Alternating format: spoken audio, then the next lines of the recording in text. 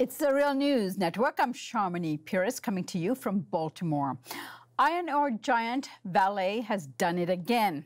It has caused the rupture of yet another dam in Brazil, hurtling sludge into a rural valley in Minas Gerais state, killing 60 people so far.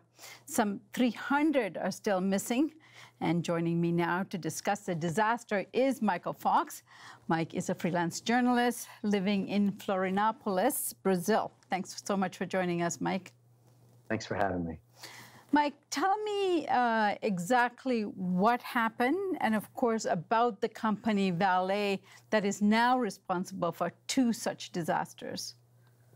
So on Friday afternoon, there was a break in the dam, the tailings dam, in their iron ore production. This was a dam that had held this reservoir that had been unused for the last 3 years, but it was holding roughly 12 million cubic meters of sludge. It broke, it cruised down the hill and went into a valley, literally knocking out much of the valley complex there. It hit a lunchroom where at least 100 workers were there lunching.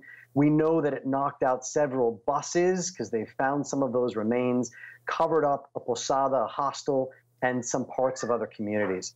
So obviously rescue workers went into effect. That was on Friday evening afternoon, and they've been searching for people ever since. Vale is the largest mining company in Brazil. It used to be state-owned. It was privatized in the 1990s. It's the second largest mining company in the world, and they have many operations here in Minas Gerais. This is just a devastating thing to happen. Like you said, just 3 years after the Mariana disaster. The Mariana disaster was the largest environmental catastrophe in the history of Brazil. This one is looking, it might be less so, but in terms of the death count, it already has 3 times more dead than the disaster that happened 3 years ago. Mike, now Bolsonaro, the newly elected president of Brazil, was quick to distance himself from what had just happened in terms of the rupture of the mine. How responsible is the government for what has happened?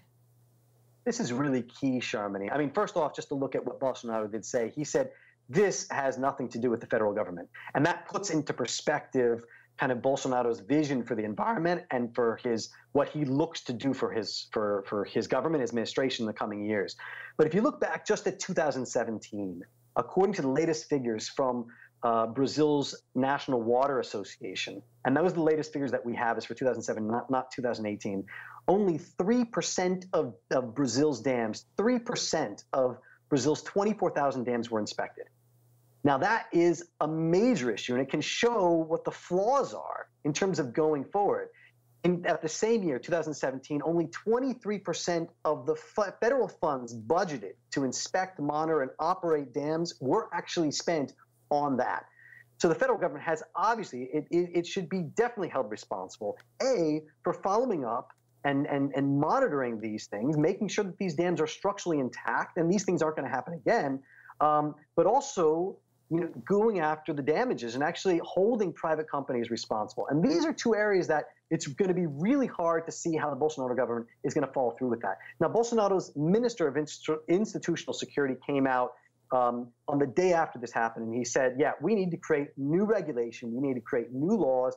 We need to be much stronger to make sure that this doesn't happen again. Now, we're going to find out if this is just lip service or if they actually mean it, because like I said, Bolsonaro ran on a platform of weakening environmental regulation, of doing less inspection, and of really opening the reins to development and to corporations to really be able to take care of themselves and inspect and monitor themselves. So we're going to see if Bolsonaro and if his government is actually able to do that. Now, Dodge, the Attorney General, has come out and said they really want to hold people responsible. They need to really focus on how we're going to continue to inspect and monitor and really up the level across this. But like I said, there's 24,000 dams, and this is just in the area of mining, and these are just dams. We're not talking about the environmental, regulations and the potential environmental damage of every other aspect of industry, whether it's agribusiness or anything else in Brazil. So this is going to be an issue that we're going to see what actually happens. And if we're looking at what Bolsonaro has said so far and what is pretty clear his campaign platform is, deregulate as much as possible and get the environment out of the picture, it's not looking good. And Mike, we cannot ignore that this is also an issue for the workers, because as insecure workplaces like mines and dams, obviously in this particular case, there were so many workers in the way of the sludge. Absolutely, Sharmini. The big tragedy here is for Vale's own workers. We still have 300 disappeared, and most of those are Vale employees. And another tragedy, and I'm so glad you brought it up, Sharmini, is the fact that under the 2017 labor reform, one of the items that was actually included in that, it puts a cap on the amount of compensation workers and their families can receive in the case of tragedies like this. So basically, under the new 2017 labor reform, workers and their families can only receive from 3 minimum salaries, or from 3 of their own salaries up till 50 salaries. So that means that a Vale worker that was just killed in this massive tragedy may only receive a couple thousand reais. His family may only receive a couple thousand reais in compensation for that. And the limit, the cap on that, would be up to 50 of their own salary. So that if they were making 1,000 reais a month, that would be 50,000 reais is the top that family could receive. Now they're talking about somebody's lives. They're putting a cap on somebody's lives.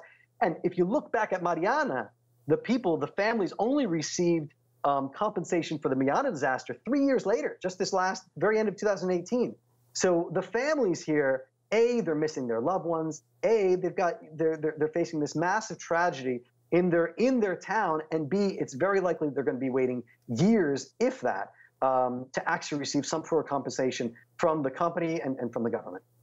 All right, Mike, let's get a grip on how large this company is. It's not like some small company who is not able to or have the resources to manage these dams and mines. I mean, Vale, I know Vale Inco in Canada, they're so global that is, I think, quite rather, you know, in terms of profits and in terms of the stock exchange, they're a company doing rather well.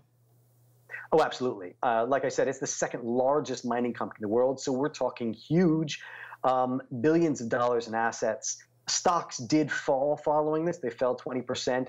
The government has frozen as much as 11 billion reais worth of funds in Vale's accounts. That's roughly $3.5 billion. It's also taken 350 million in fines from Vale. We're talking about a very, very large company that has operations all around Brazil and all around the world. And like you said, it's not like they don't have the ability to follow through with things. So in 2018, last year, there was a private company that came in and did certify that the mine was in good structural in good structural position, but in good structural standing. But we can see that obviously this has happened again 3 years after the other one. And this raises much, much deeper questions about, A, what are the mines themselves doing, those companies doing? So they came out, they said after the Mariana disaster, the CEO came out and said, no more Marianas. We're going to fix this. We're going to resolve a bunch of things. And they did implement a couple of features in order to try and make sure this didn't happen again. One of them was the alarm system. We don't know if that alarm went off or if it just went off with too little amount of time to actually get people out. Regardless, it did not stop this dam from collapsing, and this raises major issues about what the potential could be for other dams around the country, whether it's Vale or whether it's tons. There's 24,000 dams across Brazil, and many of them are from mining companies. Literally just 2 days ago on Saturday night, they stopped the rescue mission and they suspended operations in terms of the rescue mission because there were fears that a second dam, that this one holding water in the same complex, might itself also break. So they started to pump water from there. Apparently it was raining there. And they started to pump water out of the second dam. That lasted from 8 p.m. until 4 a.m. They were about to start rescue operations again, and then the emergency signal went off, and they had to evacuate as many as 3,000 people from low-lying neighborhoods just outside of Brumadinho. So this is the reality. The first dam broke. The second dam they were afraid of, that is now under control. The second dam apparently is not at risk of breaking. But it shouldn't be. This is not the type of crisis that you need to be living day in and day out. Is the dam going to break? This is just This just should never happen. And that's what Brazilians are up in arms about. That's what they've been talking about. That's what the front covers of every newspaper has been talking about. This cannot happen again. And Mike, do we know about the environmental disaster and, of course, what was contained in that sludge? I mean, this is obviously waste from a mine. Has it contaminated the entire valley? Oh, absolutely. We know that. We know that from the Mariana disaster. Now, like I said, there was less sludge here, but this whole valley has been contaminated. The animals they've been able to save, they've had to kill them, because this is a major issue, and it'll be a major issue for the people living in and around Brumadinho and also the rescue workers that are there. We're talking about people that are in the mud on the daily, using these big, long kind of spear-type things, these big staffs, in order to try and get down into the mud to try and see if they can find some sort of a metal structure, a car, people. That's what they're using. This is what it's actually what they're calling. It's a day in and day out. It's very, very slow. It's ants work is what they've called it. And so it's a disaster for the people, and the environmental disaster, it's huge. Now, to keep this into perspective, this has already hit some of this mud, the sludge has already gone into one of the major rivers, which feeds the potable water system and the water system for Belo Horizonte. Belo Horizonte, which is the capital of Minas Gerais, is only about 60 kilometers away from where this complex was. So it's already hit part of the water system. Now, they've been able to isolate that. They say there's no problem, and currently people in Belo Horizonte have not been affected from this. But this is definitely, that's gone into the water, and it's already killing off massive amounts of fish in kind of some of those major rivers just outside of Belo Horizonte. So environmentally speaking, it's a disaster. Is it as big a catastrophe as Mariana? It is not, because Mariana literally traveled through the river systems and made it all the way from the hills into the Atlantic Ocean, killing parts of the ecosystem along the way. So even bigger for Mariana, but this is still really, really bad. All right, Michael, we'll leave it there for now. Obviously, this is a disaster of the size we'll have to return to and cover the damage that it has left behind. I thank you so much for joining us today. Thanks for having me, Sharmi. And thank you for joining us here on the Real News Network.